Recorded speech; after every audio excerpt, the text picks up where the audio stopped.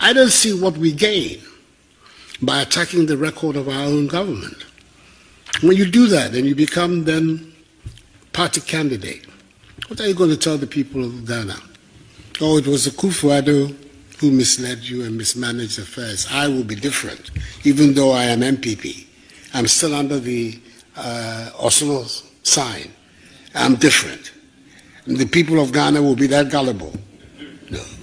Let's be serious.